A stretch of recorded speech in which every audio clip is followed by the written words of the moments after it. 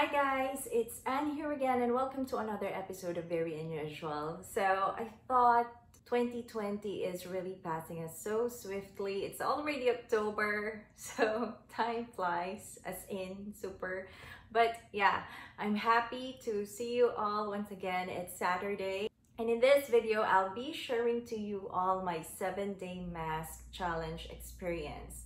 Actually, this is not the first time I did this. I had done the 7-day mask challenge too before and I already reviewed it. And I recommended some masks that are good for acne prone skin, dry skin, oily skin, any types. And if you've not yet seen that video, please check the link down below. So anyway, let's get to this video.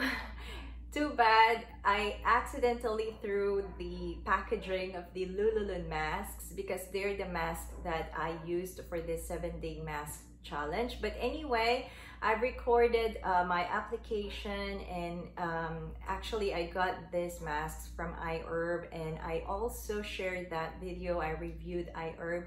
If you have not seen that one yet, please check the link down below too.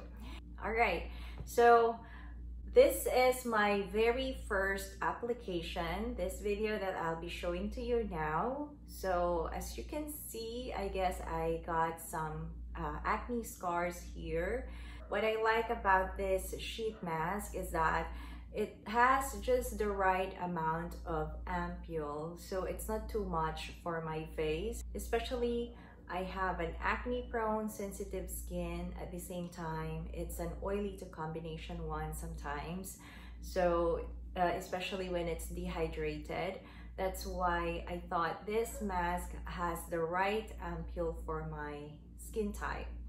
Also, I like it that when I remove it, especially the first time, I can see how my face looked really bright. So I can tell it had hydrated the first time I use it. Basically, sheet masks can be used every day. You could actually include them in your skincare routine at night. So I get that question a lot. And I also get some questions from the teenagers. So take your time, guys. Anyway, if you're really into using sheet masks already, I suggest that you could use sheet masks that are very soothing and calming. Those that are not too harsh on your skin because you've got so young skin yet. That's why I recommend something like maybe those that are made of aloe vera, maybe some kind of cucumber. Those are very soothing. And of course, find the right one for you. And as much as possible, don't, strip of your face with too much products yet. Take your time. Oh, well, anyway, going back to these sheet masks, I religiously use them for 7 days, really non-stop.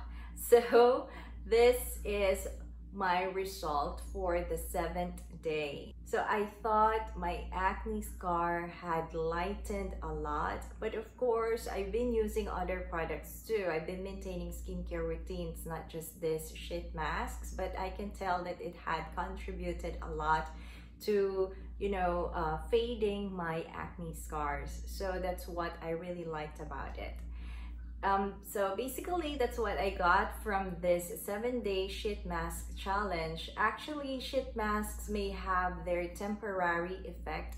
That's why if you're looking for something that would have longer effects in the long run, then you might as well maintain a skincare routine. But practically, sheet masks, I guess, are just good for short-term goals.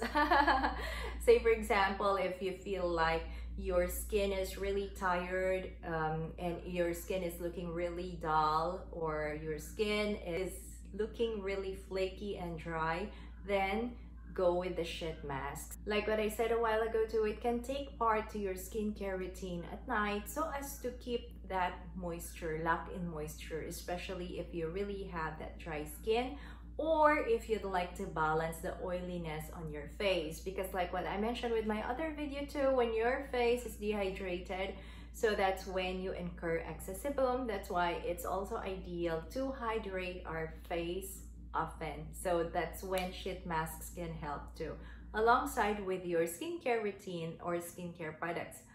For the price, it's actually quite reasonable too. For $5, you get 7 sheet masks already. And then for my cons, I just don't like the packaging itself. It's like they're all in one, Ziploc.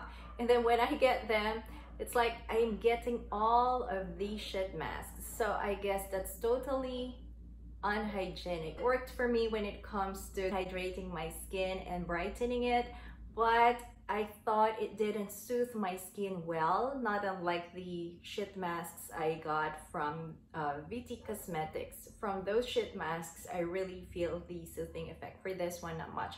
I guess it's because of the ingredients. Anyway, that's what I can share to you all about the 7-day sheet mask challenge. If you'd like to give it a try, go check the link down below. And if you'd like other recommendations of other sheet masks that might work for you, feel free to comment down below too.